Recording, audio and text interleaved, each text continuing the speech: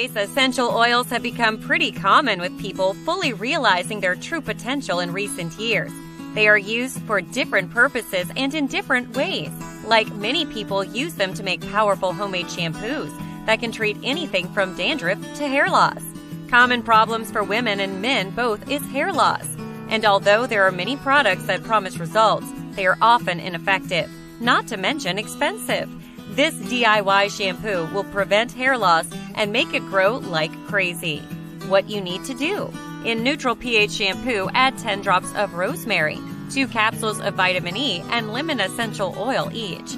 The shampoo apply on wet hair and massage it into your scalp for 10 minutes. Then for 10 minutes, leave it to work before rinsing with warm water. The recipe try yourself, and you will never have to deal with hair loss.